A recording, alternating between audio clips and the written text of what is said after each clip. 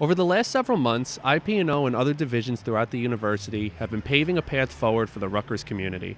Police and emergency services, facilities, environmental health and safety, and many others have worked tirelessly to regain what is important to us as a university community, our shared experience.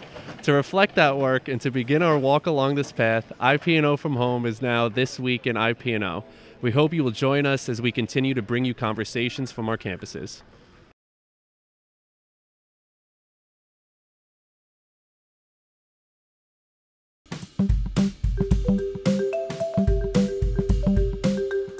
Okay, so welcome to the first episode of This Week in IP&O, formerly known as IP&O From Home.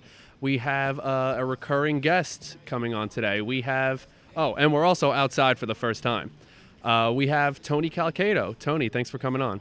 Well, thank you. As a matter of fact, since we're outside, let me take this off and make it just a little bit easier for the time that we're out here. It's a pleasure to be back. I'm happy to see that this time you actually picked me to be the first recurring guest. But I have to tell you, I'm really happy about being on campus again. And I'm happy that I'm going to be able to talk a little bit about all that we've done since the last time I spoke to you in June. So since the last time we talked to you, a lot has changed in the world and a lot has changed with Rutgers. How has your day-to-day operations looked different since the last time we spoke? Well, I think let's start with, did anybody really expect in November that we would still be telecommuting, still be spending a lot of time at home, still not being able to go out and sit in restaurants and do the things that we were so used to doing, right? So we've had to adapt, and the university continues to adapt. It continues to make changes. Since June, when we first spoke, we were already working on and writing the Return to Rutgers document. We've since finalized it. We've sent it out to the Office of the Secretary of Higher Education. We spent the summer preparing our buildings and preparing everything about the campus in order to, at some point, hopefully, welcome you all back. So it's been a busy summer. Went by quickly, for sure. I guess the flip side to it is that what else would we have done over the summer? So the first time that we spoke with you was really early on in the work from home process. And, what was it like trying to run operations from home, and how has it changed again since we've started to come back? So let me start by saying this. I have to give a plug to our people in IP&O, right? Institutional Planning and Operations. These are the essential people at the university. Whether you're a fire alarm technician, or you're a custodian, or you're a mechanic, or a police officer, or you're working in material services and doing signage, or whatever it may be, you have been here every day since the beginning of this pandemic. So in many respects, we've never left the campus. And while I've had an opportunity at times to work from home, I've also continued to come to the campus, but it's a much different dynamic. So I sit in a building pretty much by myself many times. The interaction with people just doesn't exist. And it makes it that much more difficult when you're trying to collaborate and trying to pull plans together that would bring us back in a safe and an effective and healthy manner. But again, I need to thank our people. You all have just really stood up. You have made this a better place by your presence throughout this entire pandemic. You've led by example, you've helped others, and you've made sure that the university remained open and serving our students throughout, and our patients throughout this pandemic. So thank you. Thank you from the bottom of my heart. So Tony, what kind of precautions has Rutgers put in place to make the campus a safer place for people to return? So we built out a whole toolkit with all the best practices that either the CDC or any public health guidance that we could find, different associations, whether it be HVAC associations or any other types that might have been out there. So the toolkit informed our really rebranding all of our buildings in the age of COVID and rebranding our campuses. So if you come onto campus today, you'll see all of the signage. You'll see all of the plexi barriers. You'll see partitions. You'll see all of those pieces that really protect people from one another.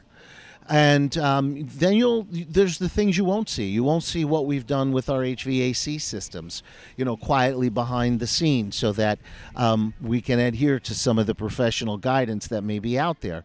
You won't see us flushing the buildings, so we make sure that there's no stagnant water. So there are a number of pieces that people will never get to see that have, again, been done behind the scenes by, our employees, by our associates, by our colleagues, and our coworkers. But all of these pieces are in play. But I have to say, COVID potentially proof the buildings, although that's probably a misnomer. But the reality is that it's really up to us. We are the best protection against this infection, getting infected, or this virus, I should say, right? It's really all about wearing face covering, watching our distance, and washing our hands. That's the best protection. Again, it's up to us. We're the ones that have to take responsibility for watching out and taking care of each other. Is there a general timeline that people should start to expect to come back to campus? Or are there any specifics, like, for example, do you expect there to be 25% capacity at March, or are you reevaluating each day as it comes? So we continuously reevaluate. Over the summer, we plan for the spring semester. While we are going to have additional housing and students on campus, and while there are some additional offerings in face-to-face classes, the reality is that we were nowhere like what we were in the fall of last year. Not this fall, but the fall of last year, or even the beginning of our spring semester of this year. So we reevaluate all the time. We learn how to live with this virus, because that's really what's called for until there is an effective vaccine against it, until there are better therapeutics. And there'll never be a switch. I don't see that happening when it comes to especially our associates, our colleagues coming back to work. We're not going to one day say, okay, everybody come on in, we're ready to get going. It'll be a phased approach. It'll be, I'm sure, it'll be based on what our business needs are and how we best serve our patients and students as we move forward. So it'll be a slow approach as we continue to repopulate our campuses. I anticipate, I hope, and I look forward to that, in the fall of 2021, that we would be back to whatever our new normal is. And then we're going to have to evaluate what that means, right? Does that mean that many of us will be spending time working from home while others are here and rotating, or doing all those types of things that create a new normal, that kind of where we don't repopulate the campuses to 100%. So we'll work through that. We're working through expanded testing at the same time. There'll be more coming out on that. We're working through every piece of what it means to return to Rutgers. But, we may have rotating schedules. I can foresee a difference in the new normal. But what we do need to do is understand that we are built for congregation, we're built for collaboration, and we have to find all the right tools in order to be able to do that in a way that's productive for all of us. I know a lot of people talk about, they're dying to come back to work, and we're trying to put the tools out there so that could happen. At the same time, we recognize that the K-12 system in the state of New Jersey is in somewhat of a flux as they try and figure out how to move forward as well. And as the second largest employer in the state of New Jersey, we have a responsibility to work with our employees who are parents that are teaching from home and have issues, because today you can't get grandma to watch the kids. You can't get an aunt or an uncle to watch the kids, or a babysitter. We live very much in these congregate bubbles within our family. So we understand that that's a challenge and one that we need to work towards making better for everybody that works with us. So you talked a little bit about some of the precautions that we're taking, and I'm sure some people are going to be uneasy about coming back to campus. Is there anything you want to say to those people to ease their mind and welcome them back to campus?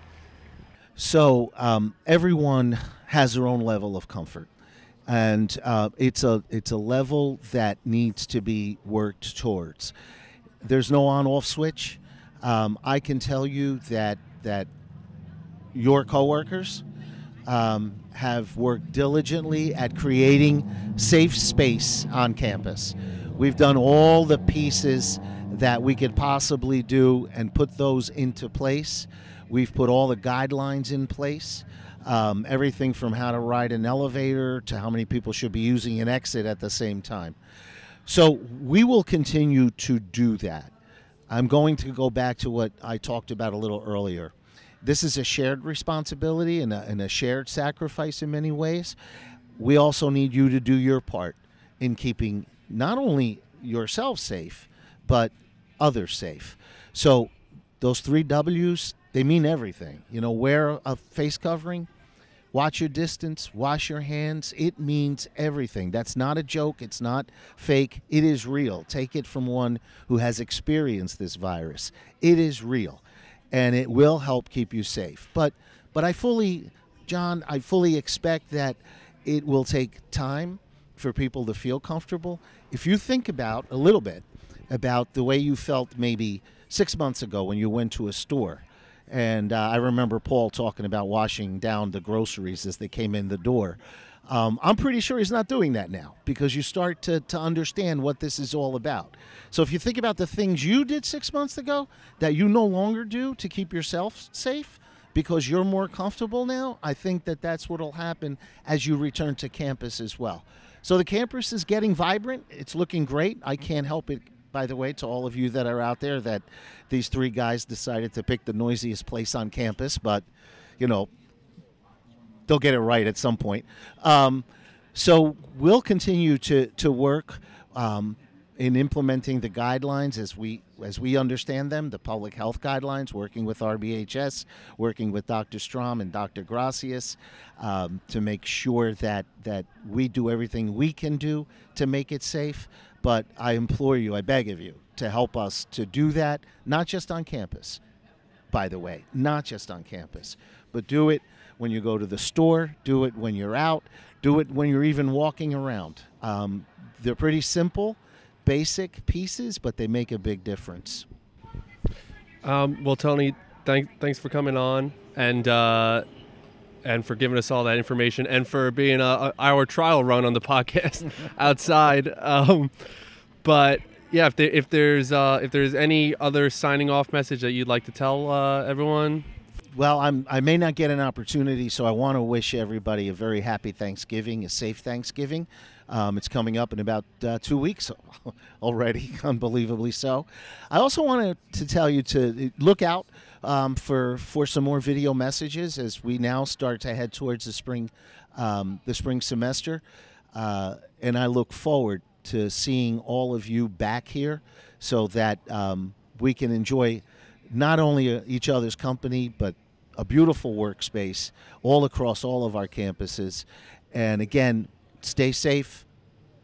The 3 W's, key and most important, don't lose sight of that. So thank you all very much. And guys, thank you for having me.